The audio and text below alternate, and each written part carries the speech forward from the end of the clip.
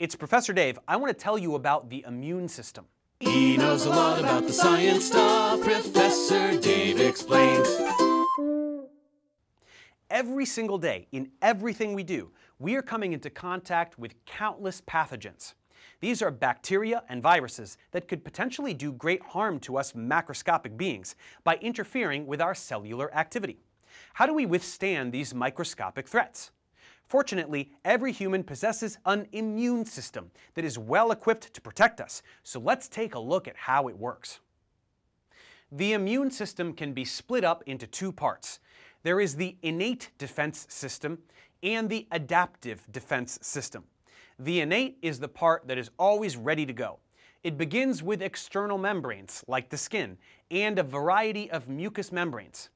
This separates what's inside from what's outside. But of course, there are lots of ways for pathogens to get past this barrier. That's why we have internal defenses like antimicrobial proteins, phagocytes, and other entities that are able to inhibit the spread of the invaders throughout the body. Then there is the adaptive defense system. This is much more sophisticated, as it involves a response that is specific to the type of invader, made possible by things called antibodies, which we will get to a little later. These two systems communicate and work together to keep us healthy and safe every day. Let's start by taking a closer look at the innate defenses, starting with the surface barriers, the skin and mucosae. These are very effective at blocking pathogens from entering the body. Epithelial cells on the surface are highly keratinized, so as long as it is unbroken, it's tough to get through. That's why we can easily get infections when we have cuts on the skin, because pathogens can suddenly get in that way. Wherever we have natural openings and body cavities, these are lined with mucosae that have important features. They tend to be acidic, which inhibits bacterial growth. Many of them have lysozymes, which destroy bacteria. If mucus lines a particular passageway, microorganisms tend to get stuck there. We can even find defensins, which are antimicrobial peptides. But of course, no matter how effective these are, some pathogens will get through. That's where the internal innate defenses come into play. The hallmark of this system is the inflammatory response. Before we go through that, let's mention phagocytes, which can perform phagocytosis. This is when a cell engulfs some pathogen or other debris, and it sits inside a vesicle. This vesicle will merge with a lysosome, which has acid hydrolase enzymes that can digest whatever is nearby, leaving it in tiny pieces. These pieces then leave the cell by exocytosis, unable to do any harm. The biggest and best phagocytes are macrophages, which are derived from white blood cells. There are also natural killer cells which circulate in blood and lymph that can kill cancer cells and virus-infected cells early on, simply by detecting certain abnormalities in the cell and inducing apoptosis in the cell, which is programmed cell death. Phagocytes are also part of the inflammatory response. This occurs when body tissues are injured in some way by physical trauma, heat, or infection. This begins with the release of inflammatory chemicals like histamine into the extracellular fluid.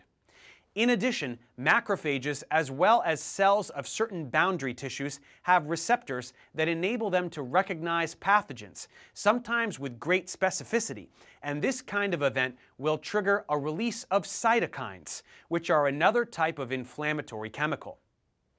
What these chemicals do is they cause local arterioles to dilate and nearby capillaries to leak slightly, otherwise known as vasodilation and vascular permeability.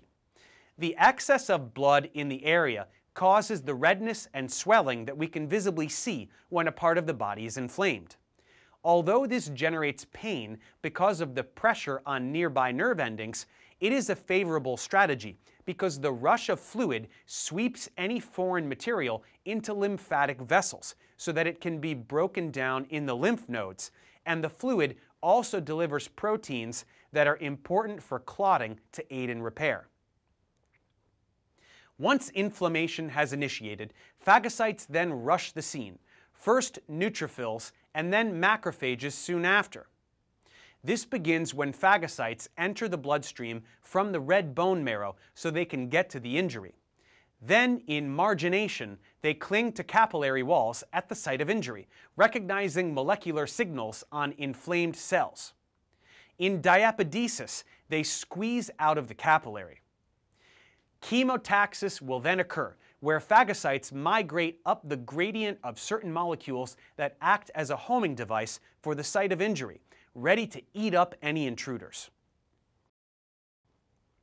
So that covers the basics regarding the innate defenses. So what about the adaptive defenses? This is the part of the immune system that can learn about any foreign substance it comes into contact with, which we call antigens, and develop the ability to protect the body from that specific antigen anytime in the future. But how can your immune system have such an incredible memory?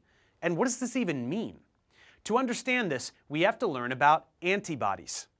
These are large Y-shaped proteins that are produced by lymphocytes, and they circulate in the blood and lymph, looking for pathogens, which they are able to mark such that phagocytes can recognize them for destruction.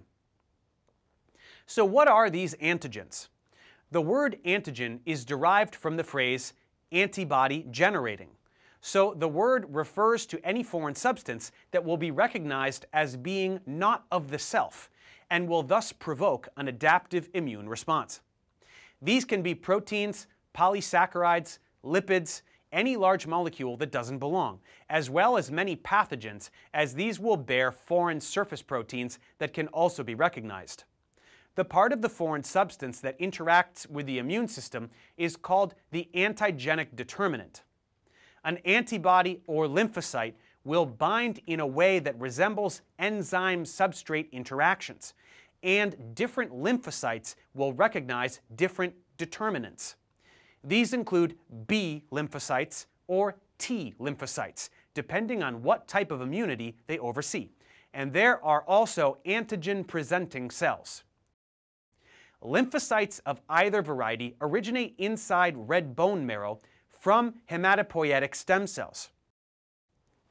They then become immunocompetent, meaning they gain the ability to recognize a particular antigen, and once committed to a particular antigen, thousands of surface receptors are produced that are devoted to that recognition.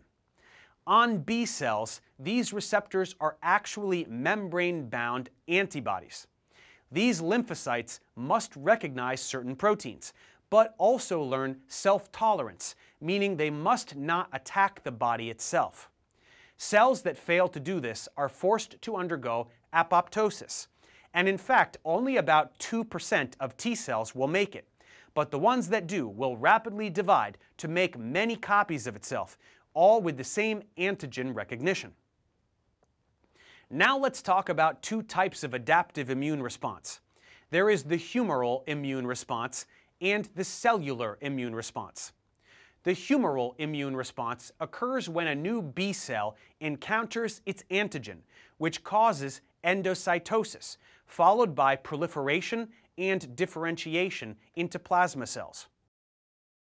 These will then mass produce the antibody that recognized the antigen, and these will circulate in the blood and lymph, looking for that same thing again.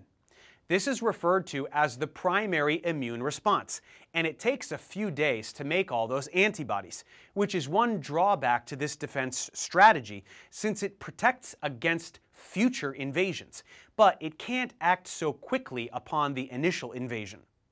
However, if that antigen does come back, the secondary immune response begins, and this will be swift and effective, with plenty of antibodies to tag the antigen for destruction.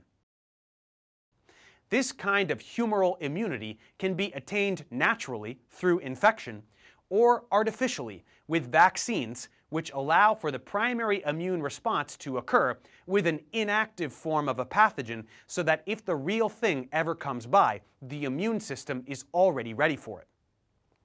More on vaccines at another time. In either case, we are describing active humoral immunity. Passive humoral immunity is different because the body doesn't go through the work of recognizing an antigen and generating antibodies. Instead, these antibodies can be introduced directly into the body, either through a mother's milk or through injection of gamma globulin. Let's zoom in on an antibody for a closer look. As we said, these are large proteins, and they consist of 4 polypeptide chains connected by disulfide bridges. The 2 halves of the Y shape are identical. There are 2 heavy chains and 2 light chains, and a hinge region where the kink occurs. Each chain has a C region, which is always almost the same, and a V region, which changes shape depending on which antigen it will recognize. And this region is at the tip of the Y arms, which we call the antigen binding site.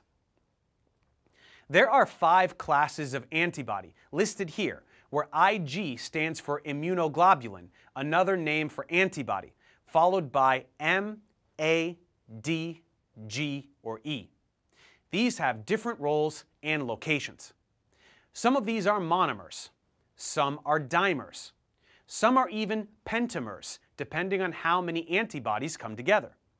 But in any case, antibodies tag their specific antigen when they find it, so that it can be destroyed later. We will get more specific about this process when we look at particular infectious diseases. For now, let's continue on and switch over to the cellular immune response. Here we will look at T cells. These operate a bit differently, as activated T cells have the ability to kill cells of the body that have been infected by viruses or bacteria, as well as cancer cells. These cells are more diverse and complex than B cells, but they come in 2 major types, CD4 and CD8, which refer to glycoproteins that act as surface receptors, though they differ from antigen receptors. Rather, they interact with other cells. CD4 cells activate B cells, T cells, and macrophages, while CD8 cells destroy foreign cells or body cells with foreign agents. T cells undergo activation and differentiation when T cell antigen receptors interact with antigen-presenting cells. Then co-stimulation must occur from other molecules on the surface of the antigen-presenting cell. This leads to proliferation and differentiation. The resulting T cells can be of a wide variety, and we will examine these types at a later time. For now, we should simply understand the differences between innate defenses and adaptive defenses, as well as humoral immunity and cellular immunity. With that covered, let's move forward and finish up with a few more systems of the human body. Thanks for watching, guys. Subscribe to my channel for more tutorials. Support me on Patreon so I can keep making content. And as always, feel free to email me, ProfessorDaveExplains@gmail.com.